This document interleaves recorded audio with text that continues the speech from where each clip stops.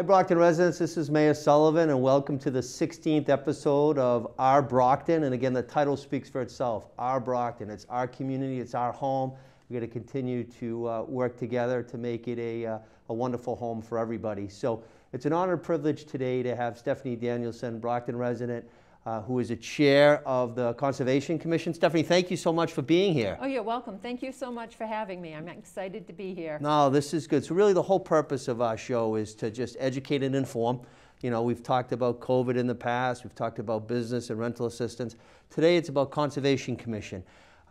People have always heard about CONCOM, and you know, a lot of people don't know exactly what Conservation Commission does. But before we get into that, I'd love you to have a couple seconds or a couple moments to just share with the people watching today, who is Stephanie Danielson and why are you doing Conservation Commission? Okay, well, I am a 30-year resident of Brockton. Thank you. I was not born here, neither was my husband. We chose to live to Brockton, and we moved here at the height of the city's financial woes back in 1989, 81, 89, Okay. back in 89.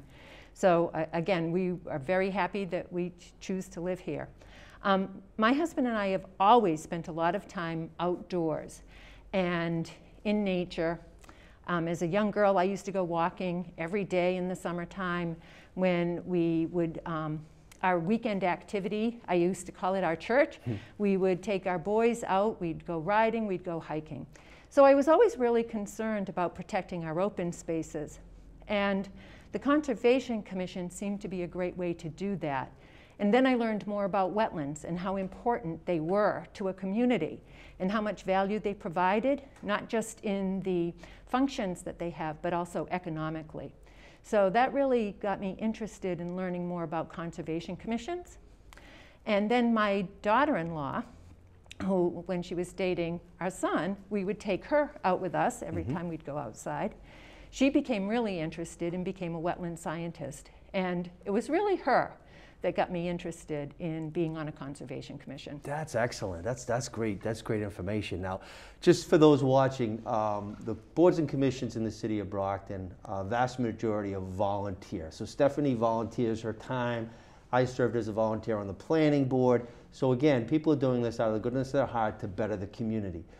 Could you just explain to us, first of all, how long have you served on the Conservation Commission? Because it's unbelievable. Well, I was telling the mayor before I came in today that I have been on the commission, except for 2 short breaks, for 21 years. Wow. I started serving in 2000. Thank you, thank you, thank you. And give us an example of like the composition, how many people are on the Conservation Commission, what are some of the issues that you typically deal with? I know they vary, but just again, just to educate. So the composition of the board, it's supposed to be a 7-member board, and in all the time I've served, we've really only ever had 5 members. I think maybe very early on we had 6 to 7 members, but it's been hard, and I think it's because people don't understand what the Conservation Commission does. So I'm glad to talk about it today. Right now it is me and 2 other women, and that's unusual because in all the time I've served, we've only had 2 women maybe at a time sitting on the commission. It's usually been all men, so it's nice to see some broader representation. Now, I just appointed a man and a woman, so you're going to have more members that are coming on the board, so that's a wonderful endeavor. I'm very excited about that, and thank you so much. Oh, yeah, no, you're welcome. And my fellow commissioners, thank you. The 2 women who have been sitting for a while, they're younger, which is nice, brings some fresh blood, new viewpoints, and they have some background in environmental protection. But that doesn't mean that everyone coming on needs to have background in environmental protection. What you really need to care about is the city and its natural resources and how they help people, whether you're a business or you're just an average person. So you might ask, what are wetlands?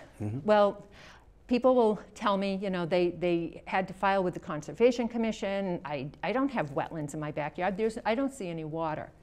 A wetland is defined as an area where groundwater is at or near the surface of the ground during the growing season. So you don't have to see water. But think about the swamps that you see. Those, it's very obvious. Usually there's water. visible water. You might have a wet meadow where you walk out and it feels a little soggy. But it might be an area that feels dry to you, but if you were to start to dig down, you'd encounter groundwater pretty close to the surface. It's also the area around water bodies, like our rivers and streams. Those areas are usually wetland areas. They're areas that take the storm water, the rain that falls, and helps recharge those water bodies. They help filter out pollutants.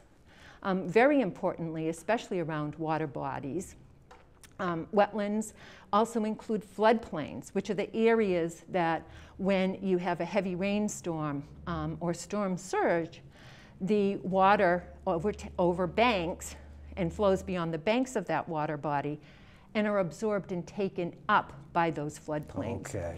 And in Brockton, that's a lot of people who've been in the city for a long time and lived here will appreciate how important that is. When you think about some of the areas, I believe it's Belmont, it's not Belmont Street, it's Belmont Place, where the city, with a FEMA grant, actually purchased some properties that flooded regularly. That's right. And those were demolished, and that area where they stood now is turned back to flood storage area. So that street doesn't flood. It won't flood in a normal flood. It's on the back, just for those watching, it's on the back side of the Ash Street playground. It's Belmont Ave coming down from West Elm Street. On the right, again, it's an open fenced-in lot now with greenery, but there used to be, as Stephanie said, used to be a habitual issue of severe flooding. In terms of, if you talk about waterways, so, Flags Pond, Salisbury, DW, what area in the city, in your opinion, you've been doing this for decades now, thank you, what area in the city tends to have more conservation issues? Is there any set area, or is it just scattered throughout? Well, it's really interesting because most people will say, and we will get applicants who kind of think, gee, this is Brockton. It's so developed, it's so urbanized. They either don't have wetland systems or they don't care about protecting them. And I think the city cares a lot about protecting their wetland areas. So you'll find wetlands throughout the city. There are actually very old maps that will show how wet Brockton was. We're right at the head of the Taunton River watershed. Yeah, absolutely. One of the areas that comes to mind for flooding that continues to flood in serious storm events is the old Kmart Plaza in Shaw's Center there. And people, in 2005, that area flooded and there were cars floating because people thought they could drive through the water, and it was very deep. Was that deep? So that's an area. But anywhere there's, down by the Trout River, the Trafalgar River, certainly along the Salisbury Plain River, you have wetland systems that extend. And then in places where people just wouldn't expect it, over on Oakland Street, there's a wetland system. Stephanie just brought a good point up. She's talking about Kmart Plaza, and if you grew up here in Brockton, you remember that. But for those that were generations before, it was, and I remember Skyview Drive-In, was a drive-in theater there, and even before that, there was that was the Brockton Airport back in the day. So, the changes, the physical changes of structures and locations and locusts are there, but the flooding areas, they don't change. They don't change. So, I guess my question would be why do you serve for so long? Like, what drives you to continue to do it? And we thank you, and we thank you very much. But, if I was someone watching this and say, wow, she's doing it for over 2 decades, why? Like, what gets you doing it? That's such a good question. And in part, I mean, I have said, I'm ready to step down. I've done this for a long time. I have other things I want to work on. And I was recently asked if I would come back as the board was changing its composition. And one of the reasons I stay is, especially right now, I'm working with some very bright, very committed people.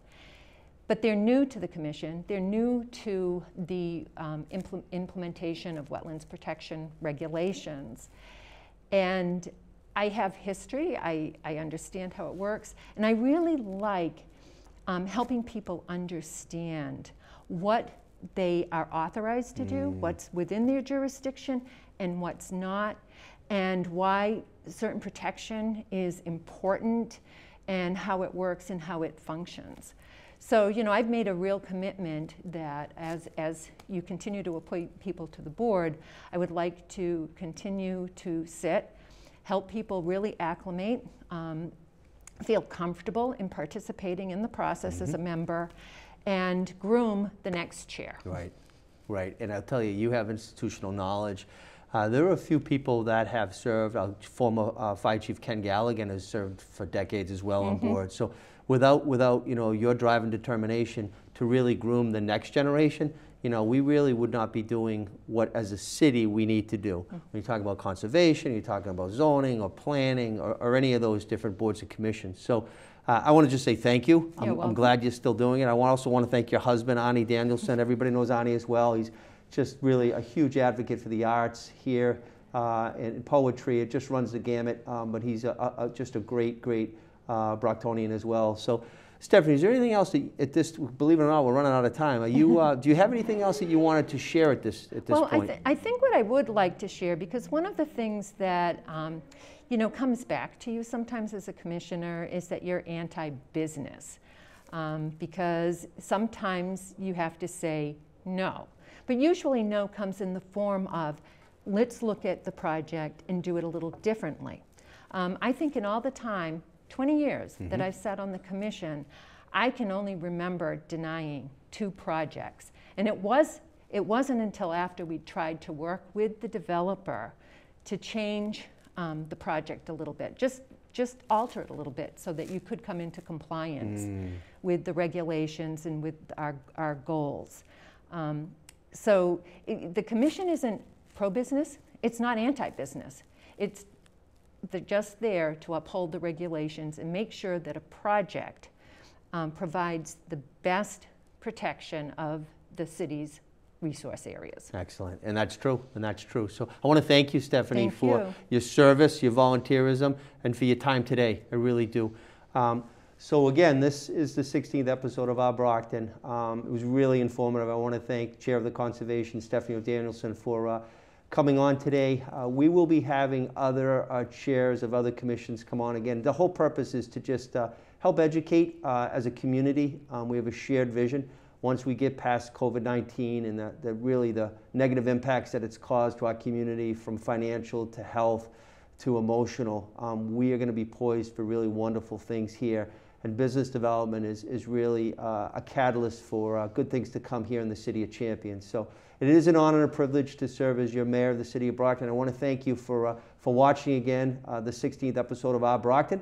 We'll be taping another episode later this week. So again, I want to just remark that this is Women's History Month, and today, the day that Stephanie and I are filming, is International Women's Day. So as a dad and as a husband, I want to just applaud the next generation of our youth here in the City of Brockton. And the next guest that will be on my show is a real example of what a dedicated Brocktonian can do. So I'll just leave you at that. I won't tell you who she is, but it's going to be a great one. So again, thank you for tuning in. Be safe, wear your masks, social distance, and we'll be back again soon. Thank you.